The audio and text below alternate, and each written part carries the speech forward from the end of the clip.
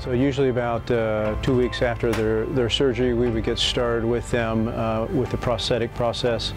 We'd evaluate them in one of the treatment rooms over here, make a cast of their residual limb, create a positive mold from that casting, and from that we make a socket similar to this.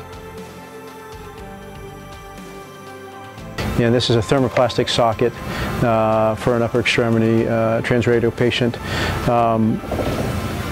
that we would do first a check socket fitting, and this allows us to make sure the socket fits proper from the get-go. If we need to make some changes, we can heat up this plastic socket, make it comfortable for them, and once we have achieved that, we go ahead and proceed to adding the componentry to the prosthesis.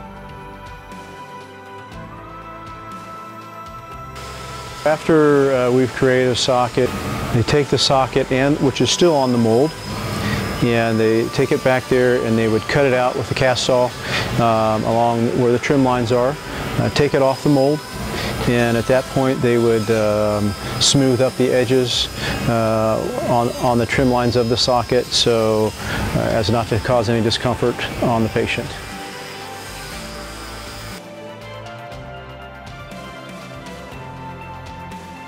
Sometimes to get the socket off the mold, you will have to hammer, pound the socket off of the mold itself. If the shape is a little bit bulbous or a little irregular, it may be hard to take off. So we use air compressors to help take off the socket, along with hammering and pounding that off. Sometimes we have to break out the plaster Paris before we can get to the socket by itself. And then from there we'll take that socket and take different components and attach it to the socket after they've trimmed it up back in the sanding room.